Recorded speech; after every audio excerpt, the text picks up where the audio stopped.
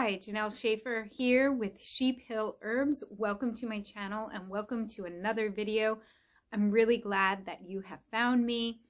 And before you would pop off somewhere else, please subscribe and hit the bell notification button. It will alert you of new videos, and also like and comment, because both of those things, A, I will respond to comments, and B, it will help my videos come up higher in the YouTube algorithm, which will allow my videos to be shown to more people. And also you can find me at sheephillherbs.com. I have a blog, and also you can sign up for my newsletter over there on my website. So in today's video, I want to talk about something I learned from Gary D. Young, the late Gary D. Young, when I attended one of his Young Living education conferences, and it was in Connecticut a number of years ago, and it stuck in my mind, and it has to do with women's health. So I have heard the late Gary D. Young speak, I think on 2 occasions in person, one in New York, one in Connecticut, and this was a number of years ago. And I've been a member of Young Living a long time and love their essential oils.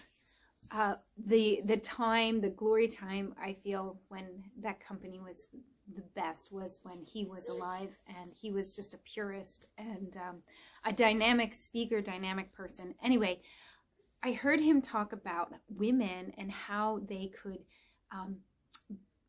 be more healing to their breasts. And he said, take your bras off, don't wear your bra all the time, and get out a garden hose and work in your garden and move those lymph tissues, or take a walk. And I just was like, oh my gosh, it was like a light bulb moment for me, because I guess intuitively felt like this oppressiveness by wearing this constrictive cloth, especially if you have wire around this tissue that is, there's so many lymph glands, and the lymph fluid is a movable fluid, and it only moves by your body movement. It does not move like your blood, which pumps by your heart and it keeps moving. It only moves if you move. So even if you are exercising and you're moving, but you have cloth or wire or something constricting this tissue, it's not moving. And the tissue goes all the way up into our armpits and all the way down and all the way around. And any woman who knows, who has breastfed, knows all of these little ducts get filled with milk, and you can get them clogged very easily by having your breasts compressed with tight bras and that constriction.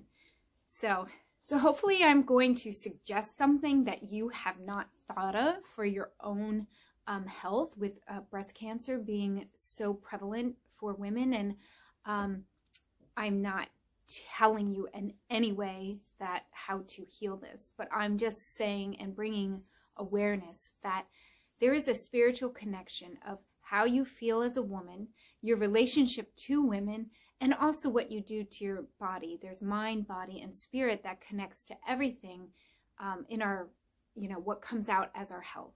So how are you treating your body? Are you loving your body? Are you using underwear that you do not feel in alignment with because you feel like you should, or you have to, or that you will be more accepted if you do that?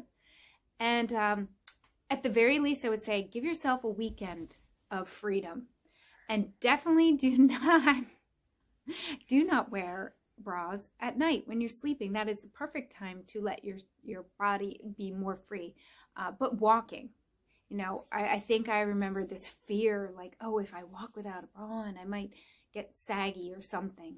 Well, you strengthen your chest muscles. You can do push-ups. The muscles are what keep you up. And the walking, though, without that constriction is good. And maybe you wear something like a forming tank top or a forming shirt, but nothing like super tight that you feel constricted, like a corset, which we don't wear anymore, but something that tight, you don't want that. And there are a lot of great new things, designs out there that are a lot more breathable. But the point is, we just still want to let our body and skin and glands breathe even more. And I also want to touch a little bit on this, and it is more of like a plead or for someone who's considering getting plastic surgery. And I want you to really think on this channel, I really like to talk about the root or who you are inside, and that feeling of goodness or peace or love that you would have for yourself deep down. So anytime we think that we need to fix the outside and we aren't looking inside, we're covering up. We're kind of pressing down, we're covering up. And many women feel like the only feeling or solution that they have is to perform surgery on their body to feel better. And to me, that's like just heartbreaking and horrific to think I'm going to cut my body. And the message you're sending your subconscious mind is really a hate message of cutting. When you think of cutting yourself, unless you're having surgery for an emergency, but why would you do it on purpose? So subconsciously, you're sending this part of your body, this message, I don't like you, you aren't good enough, I'm cutting you. And then you're putting something inside that you have no idea if the long-term effects of it, but the spiritual effects and how that affects your children and your children's children, because you haven't embraced who you are. And I really am trying to get this across with when I talk about plants and when I talk about natural, that embracing of who you are. And who you are is not external. And, you know, some people might hear me say this and be like, oh, I know who I am. But who you are is not external. It's not based upon what you put on and what you cover up or what you pretend or what you're trying to project. Now, I'm not saying that you don't look good. I think when you feel good, you look good. But I'm asking you to go inside. You know, if you don't like something on the outside, what is going on inside? What is that turmoil inside? And I really, really, truly believe a world that turns inward to look at what is inside and heals that, allowing the earth to heal, the plants to use their abilities to help us heal, will bring forth a more healed and whole people. So I'm just really passionate about that. And I started way over here talking about Gary D. Young and what I learned from him. And then I'm way over here talking about healing of the earth. But it's crazy that I really do see that when you heal yourself, you heal others. And it is, even though it might seem far on the spectrum, it is all together. It's all together. And I think before I go, I'm going to ask you to just comment down below. How do you feel about yourself today? Are you happy with yourself? And I'm not talking about what's happening in the world. How do you feel about you? Your awesomeness, your greatness. You are made from a divine being. You have you have the creator in you, the creative spirit. How are you feeling despite everything else? And that's what it's about. So, excuse me. Thank you for coming to my channel, and come back for some more videos. I post almost daily, if not every other day or so. And have a great day. Thanks.